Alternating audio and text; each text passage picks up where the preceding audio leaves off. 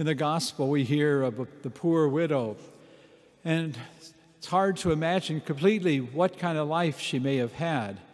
But we know the obvious: she's lost her husband, and if she's poor, it might be that she doesn't have any support from any children. She might be simply alone. Do you know someone who might be in similar circumstances? Do you know someone who supported someone, not only financially, but just being a family member, might be very similar to this poor widow? Do we know anyone who perhaps, as we get older, not able to get out their home, their apartment, where they might be living? We know how hard it's been for all of us in this last year. Imagine someone who literally is not able to go out their home, their apartment, where they live in assisted living. And today I invite you to pray for the person that might come to mind for you. There are many. They're in this parish and every parish we know. And they're people who are just trying to sustain themselves.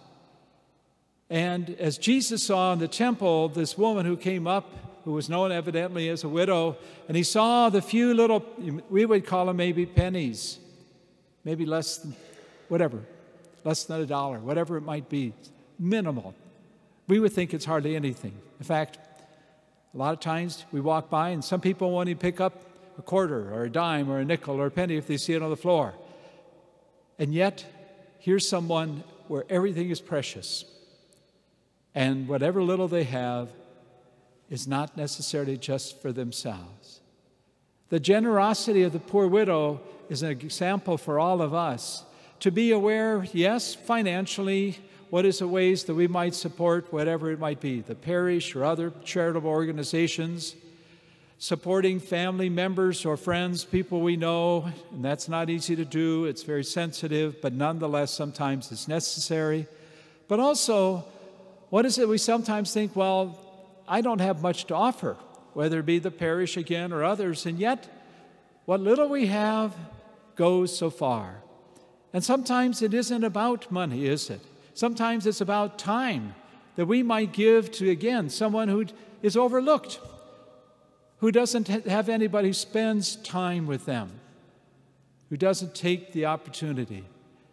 And maybe it's other ways that God is inviting us, whether it is time or our talents or our treasure, but to be aware what God is inviting.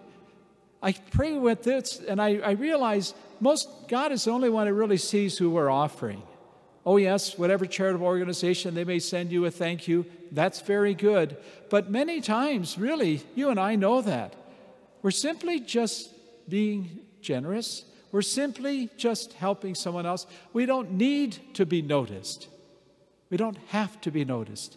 And that's what Jesus was trying to point out to the scribes. They were trying to show how they were doing everything right.